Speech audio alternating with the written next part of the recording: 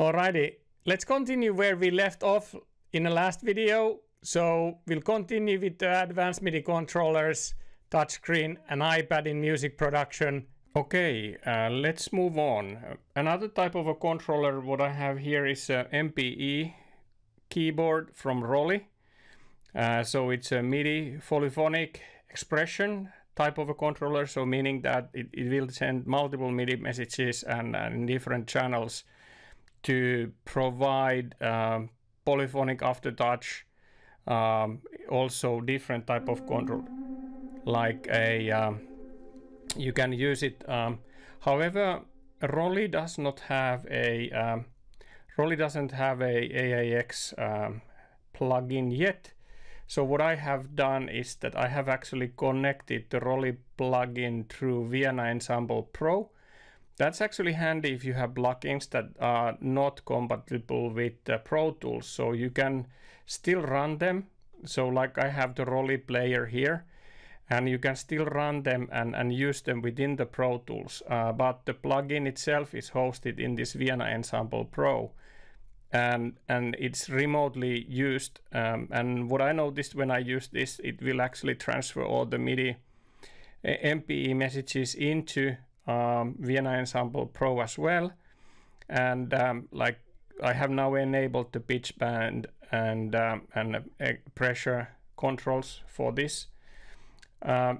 This is a commercial software, so if you would not like to use a commercial software, or you would like to see something else, you have an audio gridder that is similar, that can remotely do a DSP for you.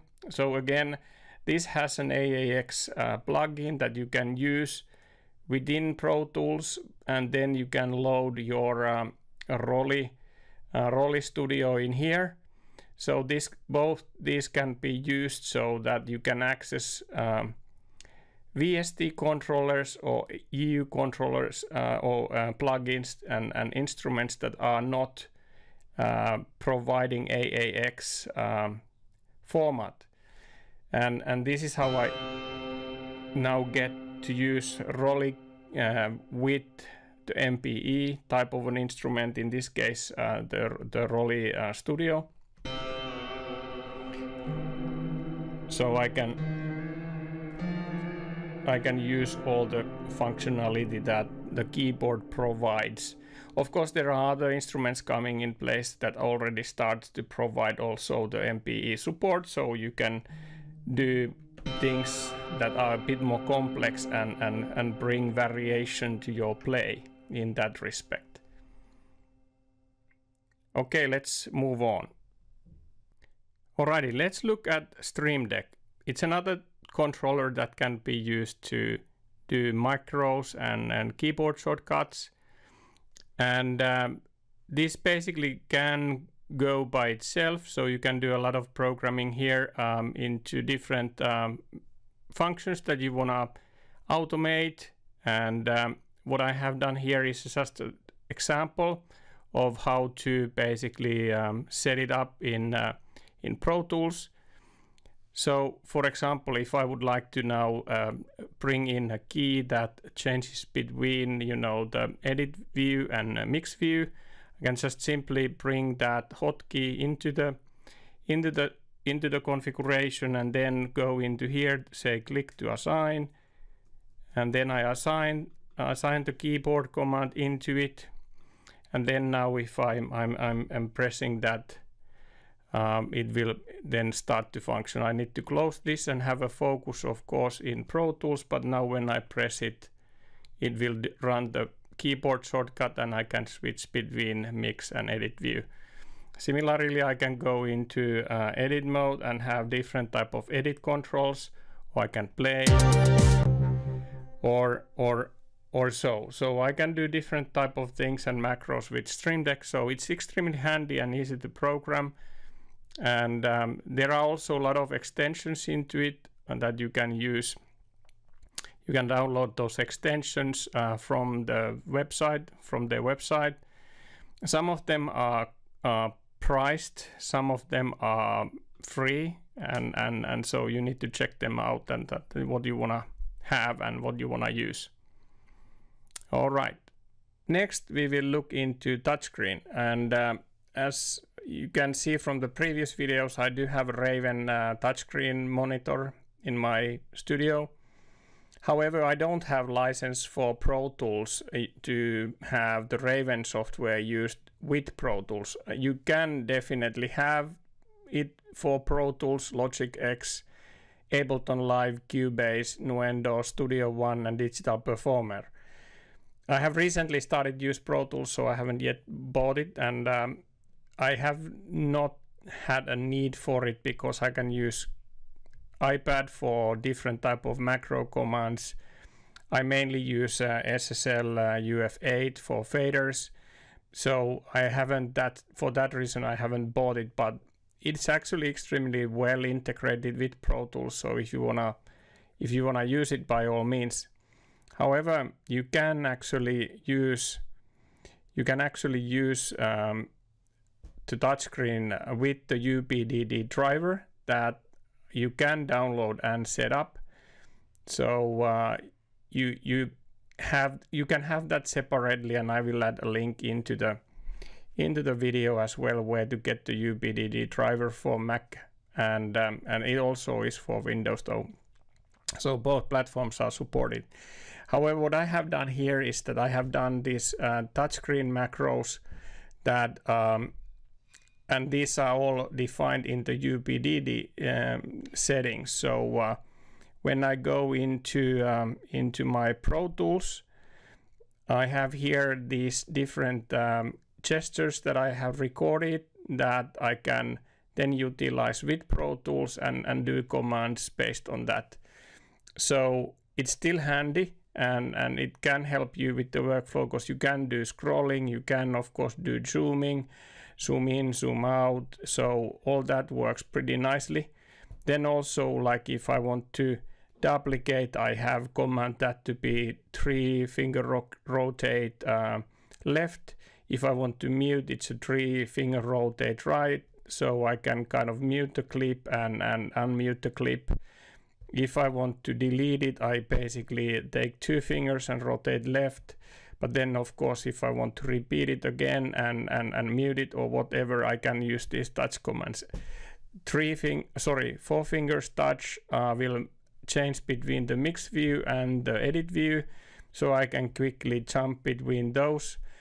And so combine the touch commands with the physical controllers like UF8 and then the iPad controller, the MetaGrid.